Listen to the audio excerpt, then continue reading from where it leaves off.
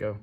All right, so the roboRIO 2.0 has a known SD card problem where if you press down on the SD card and you're not prepared, I can actually get it to click, it'll go flying. You see that it popped up and would have shot out of the slot.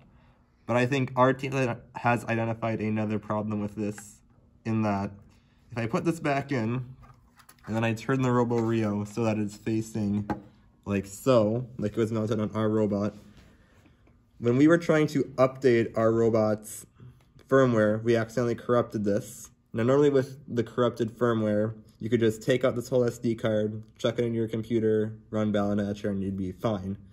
But for this one, it was stuck in there, and the USB flash just wasn't working. So we had thought about getting the SD card out, but we couldn't, and the reason why is because of this.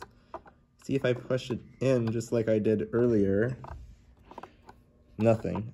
I'm pushing it in all the way until it stops, but nothing is happening. And even after I push it in, shake it, nothing comes out. This is just to show that it's not coming loose and it's just not falling out because of the gravity. Yep, still. But if I turn it on its side, when it's like so, if I take it out, trying to line this up, it went flying across there. Right, thank you. All right, so at the top rotation, I actually haven't even tried this one yet, so we will see how this goes.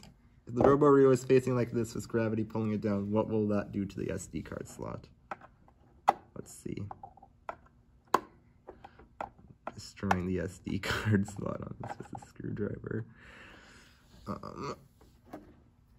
Yeah, this is about how robotics goes 90% of the time.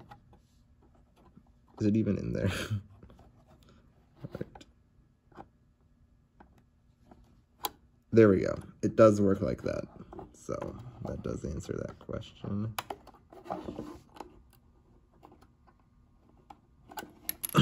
It shot out again.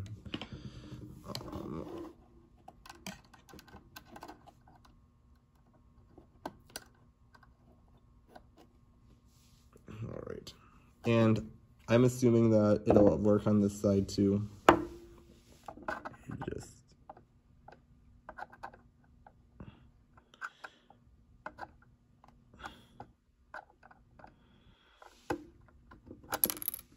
guess that worked. So that is great. So as a reminder, in conclusion, if you are not mounting the roboRIO flat or upside down, because I'd imagine upside down would probably work as well because it's opposing gravity, do not place the roboRIO like this. You will not be able to get your SD card out without cutting your zip ties and laying it flat.